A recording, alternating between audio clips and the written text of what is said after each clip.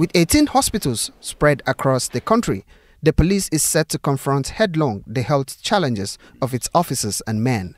To achieve this, the police medical team is keen on training its medical personnel across board. The Inspector General charged the team to chart a way forward to position the police medical team in discharging their duties professionally. To my understanding, that police have been sleeping.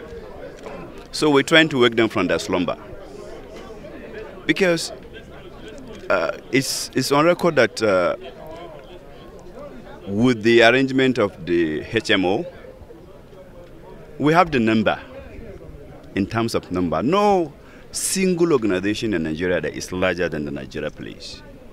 So therefore, if all our officers have been registered as members of the Nigeria Police Medical Services, you find that the competition that will come in is good enough for us to be able to provide anything that is needed in terms of healthcare and medical services.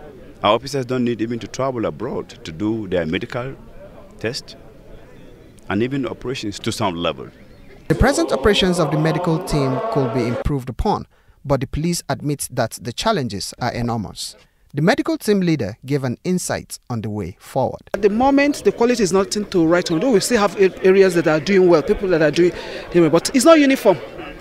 What is happening in the north or middle, people have their own whatever, but we want to establish a standard that is good, a standard that has quality. Actually, what I want is a world class.